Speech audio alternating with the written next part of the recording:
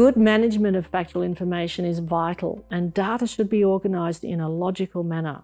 This might sound like a simplistic statement, but the retrieval and updating of information will consume far more time than necessary unless some important guidelines are kept in mind. Keep all the data in a master file. Have clearly identified files within the master file. Clearly identify the source of all information. Keep contact emails and phone numbers associated with sources of information. Include references to relevant company documents, electronic or otherwise, that were valid at the time of the event. It is amazing how many times documentation can be amended over the course of an investigation. Particular care needs to be taken with engineering documents, which are sometimes very complex. The investigation file must be secure and access must be strictly limited. In the case of draft reports, keep track of who is working on what section and at what time. All computer files should be backed up. All updated information must be clearly dated, and do not discard older versions too prematurely. Keep a record of any information that did not directly contribute to the incident, as the omission of that information might give the impression that the investigation team has forgotten something. Effective correlation of data from several different sources allows the investigator to see the interaction of various events that were occurring at the same time or in the same place. Presentation of factual information from several sources can be managed in various ways. Radar plots, for example, can be used to identify a range of inputs from different sources, such as ATC transcripts, CVR recordings, aircraft status reports, or cockpit warnings, which can all be marked against a plot of the aircraft's flight position. In this case, careful synchronization of the data is required to validate the correct sequence of events.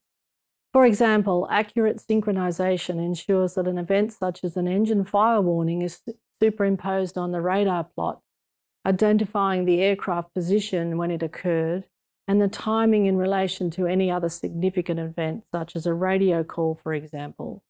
Flight data analysis readouts, such as the one here, indicate the value of several parameters such as pitch, barometric altitude, selected airspeed, and control column position, amongst other parameters, which can then be compared at various times and aircraft altitudes.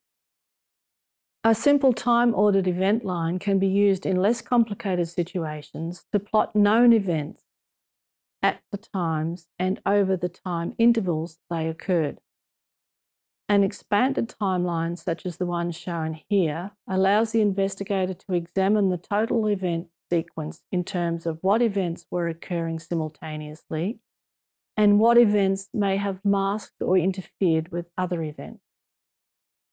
This is an example of a timeline capture of events that can be recorded into an Excel spreadsheet. In this case, actors 1, 2, and 3, and so on the vertical scale could be people, places, or events, which are significant at various times indicated at the top from left to right. You will note that the source of the information and the location where it occurred can be included as well as any other information that might be relevant at the time. For example, actor 1 might be the captain, who activates the approach as per the information source, which on this occasion is the flight data recorder, which occurred at time, say, 0143. Other information that might be relevant could be that the captain stated in his interview that he was feeling fatigued at this time. This time analysis spreadsheet is particularly useful for complicated events when many things might be happening in the same time frame, or when many actors are taking part, or the actors are in several locations at once. The time analysis spreadsheet was particularly useful on one occasion when investigating a clinical event, when several doctors, nurses, and other personnel were moving between various locations within a hospital, whilst other events were occurring in several of the locations. Presentation of data on the analysis spreadsheet meant that the investigators did not have to remember who was where and when. and information was immediately available using this method of data presentation. Radar plots, flight data recorder readouts, time-ordered event lines, and time analysis spreadsheets are just some examples of the tools that an investigator can use to organise and manage data.